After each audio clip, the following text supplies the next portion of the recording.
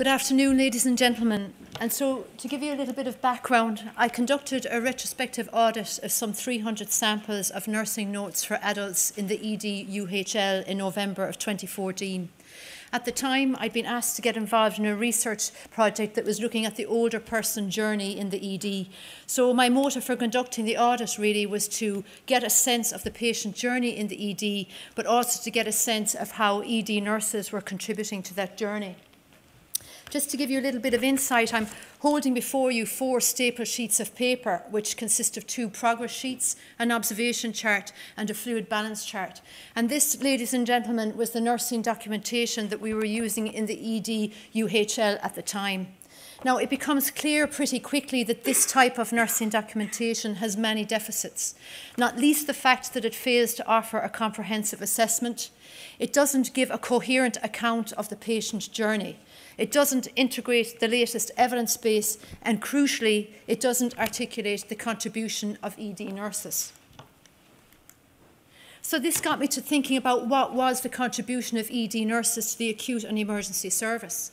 I knew anecdotally what ED nurses were doing, but from a medical legal perspective and formally, I had absolutely no idea, looking at this nursing documentation, what nurses were doing on a daily basis. Now, we've heard Savita Halappanavar mentioned several times today, and I suppose on the Western Seaboard particularly, we were reeling in the aftermath of her death. And I suppose if I'm being absolutely honest, there were many of us in the ED at UHL who thought, thank God, something like this didn't happen in our department. Because it could have done at any hour of the day, any day of the week, and particularly when we were using nursing documentation like this.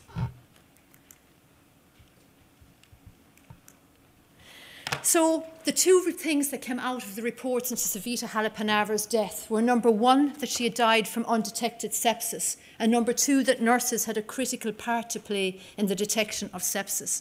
And this goes for ED nurses as it does for nurses in any other clinical domain. Now, the research suggests that ED nurses are critical to screening to identify patients who have sepsis. And of course, this is absolutely logical, because we can have all the pathways and protocols that we want, but unless you have ED nurses who are knowledgeable and actively hunting for sepsis, then that protocol ceases to become effective. ED nurses are critical to initiating the diagnostic workup, and of course, again, this is logical, because oftentimes it is the ED nurse who is the first person to come into contact with the patient upon presentation to the ED, so arguably they are best placed to initiate the protocol. The research would also suggest that ED nurses are critical to reducing door-to-needle time for administration of intravenous antibiotics. So what was I going to do about the 4 staple sheets of paper? I decided that the only thing for it was the development of a nursing pro forma. So I wanted to develop a nursing pro forma that would offer a comprehensive assessment, that would offer a coherent account of the patient journey, that would integrate the best evidence, and crucially would articulate the contribution of the ED nurse. And oftentimes, ladies and gentlemen, it's this articulation of the contribution of the ED nurse that is sometimes overlooked. But if I'm a CNM2 in charge of a busy emergency department, I need to be able to justify why it is I need 11 nurses or 12 nurses or 13 nurses per shift. And it's extremely difficult for me to make that justification if I'm looking at documentation like this.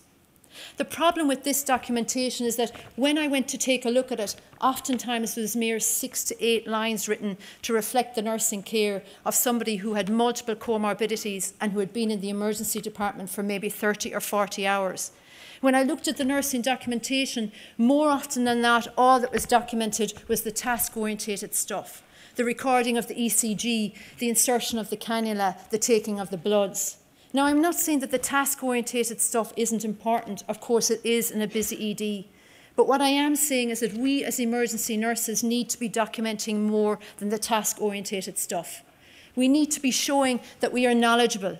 We need to be showing that we are integrating the best evidence. We need to be showing that we are critical thinkers, but crucially, we need to be showing that the quality of emergency nursing care has a massive impact on patient outcomes. Another problem with this documentation is that it wasn't allowing me as a research nurse to capture important information or important data. So whilst I had some scant figures about nurse detection of sepsis at the point of triage, I actually couldn't retrieve any meaningful data from this nursing document about what nurses were doing in the fight against sepsis in the post-triage phase. So I developed a nursing pro forma, and I suppose it took me 8 to 10 months to develop that, and I might ask my friends at the back there just to click on the link for me. Now, I took inspiration from the Emergency Nurses Interest Group in the development of the nursing pro forma. Now, many of you might be aware of the fact that the Emergency Nurses Interest Group is the nursing arm of the National Emergency Medicine Programme that was rolled out in 2012 and has been spearheading services in Irish EDs ever since. Now, the Emergency Nurses Interest Group is currently developing a nursing document for Irish EDs, and so as I say, I've taken some inspiration from them. This is the front page of my nursing pro forma, and you can see that it's entitled The Post-Triage Nursing Assessment of the Adult Patient. Now, research would suggest that in emergency departments there are high-risk patients who are in a critical part of their journey after being triaged. That is to say, in the post-triage phase, there are some emergency department patients who will deteriorate after they've been triaged and while they are waiting to see the emergency doctor, mainly because they're not being reassessed and re-evaluated, and oftentimes when their deterioration has been detected, it ends up being a failure to rescue. So you can see I've called the nursing pro forma the post-triage nursing assessment of the adult patient because I want to make frontline staff aware of the fact that this could be a person who is high risk for deterioration, and so they need re-evaluation and reassessment. Now, the second stipulation of the Emergency Nurses Interest Group is that we raise the prominence of sepsis. So you can see the nursing pro forma incorporates the National Clinical Guideline number 6 for sepsis. So in the ED-UHL now, we have 2 trigger points for the detection of sepsis. We have a triage trigger point, and we also have a trolley trigger point. So our objective in having the trolley trigger point is that we're hoping to capture those people who may slip through the loop at the point of triage so that we can capture those in our comprehensive assessment. You can see the document incorporates all of the key components of the Sepsis 6 Sepsis Management National Clinical Guideline number 6. You can see that the nurse is compelled to work through the guideline. If the nurse who is assessing the patient considers that this person may be high risk for sepsis or indeed have sepsis, the ED nurse is prompted to transfer the patient immediately to resus and to commence the sepsis pathway if appropriate. So you can see the document is very visual. It's got a red hazard sign on the front there, so it's actually indicating to the nurse using the document that actually sepsis screening is of prime importance.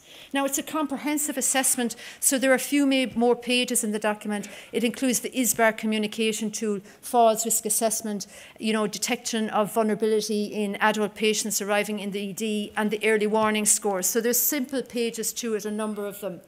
So I suppose the thing to say about the document at this point is that it's been in pilot for the past 10 months. Now, this was a massive transition for us in the ED at UHL, the transition from 4 stapled sheets of paper to a nursing pro forma.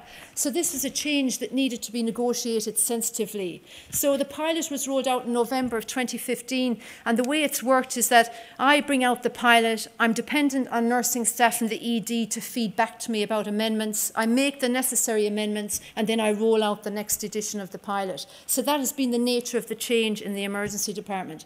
So I'm happy to say that at the end of 10 months, we now have a nursing pro forma that nurses on the front line are happy to use. So the next push for us then is audit of the core components of the document.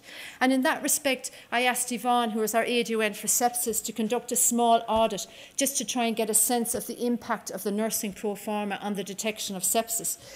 Can you just click on to the next slide for me there? Thanks. So there was 200 patients admitted to the University Hospital Limerick with an infection for the first 2 weeks of July. And Yvonne chose a small random sample of about 10%, which was 22 patients. So she went through the nursing records of the 22 patients and determined that all 22 were a high risk for sepsis.